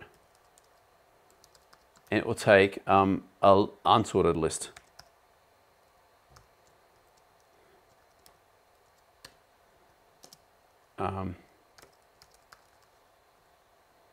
Like that. Okay, and then in a minute we'll write that. We'll just return null for now. Okay, so actually we'll just return the same thing. That's a good idea. We'll just return the unsorted one, right? So this is a bad sort because it actually doesn't do anything. All right, so notice let's just finish this off. We'll import the right thing. So we're importing the correct class, Java util list. Okay, so we've written ourselves a very silly sort, which all it does is it takes in an unsorted list and returns that same list. Clearly, that's not correct. So our test should fail, right? So we haven't really implemented, just like in your assignments when we return a default value. Here we're returning the unsorted list, which we know is not what we want. So now we'll fix this soon. Right? So now what we're going to do is write some code to do a test. We'll say integer, and we'll make ourselves some simple lists. Okay, the first thing we should do is make sure our code can correctly sort a list of size 1, right? So we'll say single equals like that. So we've created a list of size 1. And then we can do something like this. We can say assert true, assert true. And we've got to check that what we've got is equal to the sorted one. Okay, so we'll just say, assert true, we'll say single dot equals, well, actually we can say assert equals, here's the right way to do it, equals, and it will want us to import that, which is what we want to do, import the static method, yep, there we are, so we assert equals, we're going to check if single, actually if,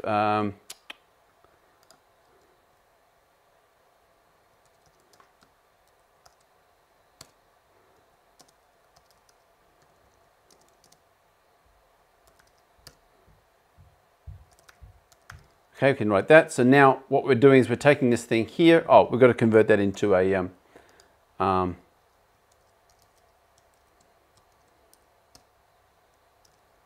the unsorted equals arrays as list single, like that. So we've got an unsorted thing here and a sorted thing here. And we're going to take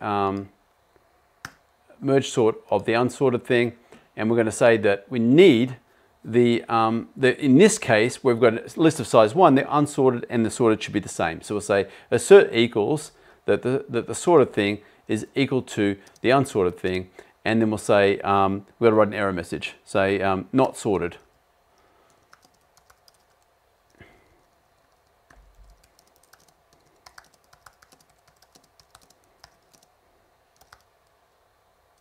Right, and so this very, very simple test will tell us if, in fact, why don't we just return null? That's a much better idea. Let's just start off with null to start with, like this, because otherwise that test is going to pass. Let's just run this test now. The way we can run the test is by pressing Control, right click here, say run sort test. This should now run this little test here. It's running it. There we go, and it failed, okay? And so it did not sort list of size 1. Expected, no, oops, wrong way around, expected an actual. I got them the wrong way around.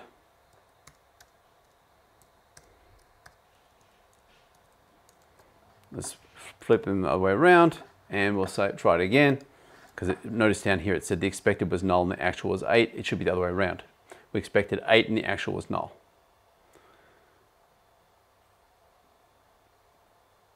Oops, there it is there. So expected 8 and it got null. All right, good. We failed, which is exactly what we want when we start. Remember, the test-driven development says we should get a fail when we start off. Now let's write a larger one. In fact, what we can do here, I think, let's see if we can do this. No, I can't do that. We'll just do it like this, and then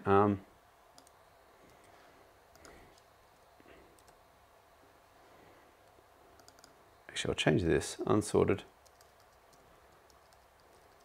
Just write this out longhand. I'm just going to use a slightly nicer notation here. And then I will say unsorted here. I think I can do this, unsorted. I'm not sure if I can. Let's just see this. No, you can't. You've got to make a new one. All right. Sorry, folks. Just bear with me. I'm just trying to improve my code as I go, and I'm making mistakes. So what we're going to do here is we'll do U multiple, meaning unsorted multi. Okay, and we'll just write a bunch of numbers here.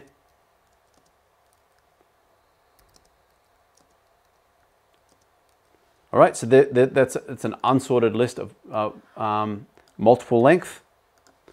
And then we'll do the same thing here, and we'll call this one sorted multi.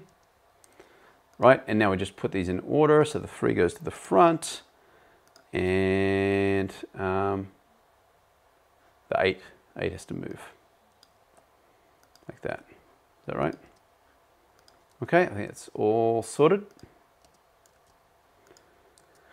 Okay, there we are, and then what we can do is the same sort of thing.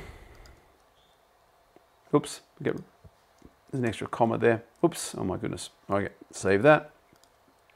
Paste this here, and then we'll say oh, same sort of thing as this. I've got to say U equals arrays as list U multi. There we go. So now we've made ourselves a list, which is the same as has got the contents of that. And now we'll say S equals arrays dot as list S multi. So it's the sorted one. And then 2, 4, 6 elements of size 6. Okay, and then we'll say it did not sort something of size 6. Let's just see what happens here. And it says that one, we know that one's going to fail. Let's just get rid of that. Let's just fix that bug. We can easily fix that by returning the unsorted one. Okay, we'll fix the first fail and see if we can make the second fail visible. Let's just do that. So we've got two tests in here, that assertion there and this assertion here. And let's see if we can get past that first one. Yes, we got past the first one. And it said that it expected that, but it got that. I've done it the wrong way around again, haven't I? It should be S and then U. Is that right? Expected. Should be S and then U.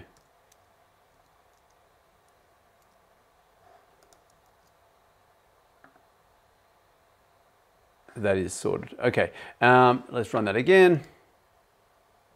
Must have got this wrong as well. I'm not sure how I messed that up. So S and then U. I've got these two things in the wrong way around. There we are. And one more thing. I've made a mistake here. Another mistake I've made here is that I should really do these as separate methods. So let's just duplicate this here and change their names. We'll call this sort single. And we'll call this one sort multi. There's a very important rule that says try and make each test separate. And we'll do this here. And put this in here.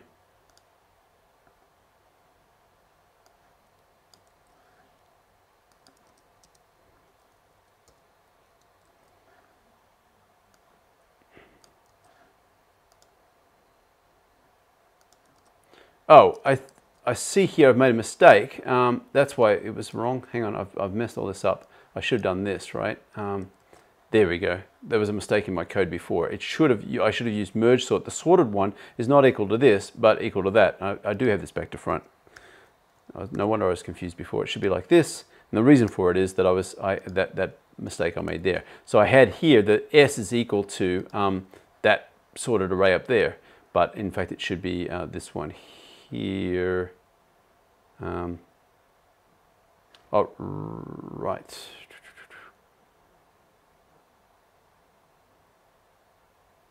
Oh, I see the problem here. I've gotten the names wrong here. Unsorted is like that. Ah, I see the problem here. So what we want, we actually want a value called expected. Okay, so expected is going to be this guy. We need multiple values here, folks. I've made a mistake here. This should be expected, not sorted. Well, we can call it expected.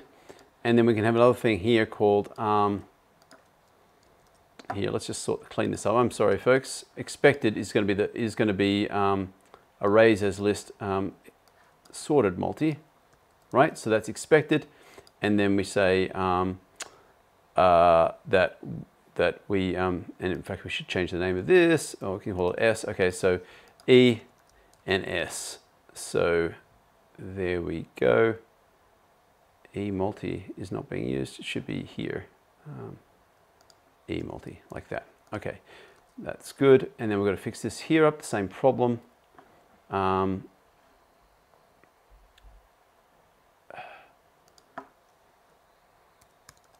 turns out that the result's going to be in this particular case here, the expected and the sorted are going to be the same.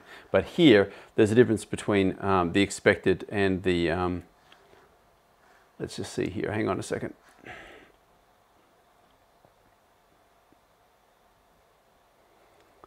Let's run this. Oops, no test found. We're going to need to run this test here.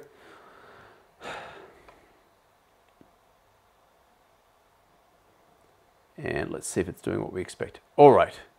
Yeah, now it's working as we expect. Okay, so what's happened here is the expected one is E, which is E multi, which is the expected outcome, right?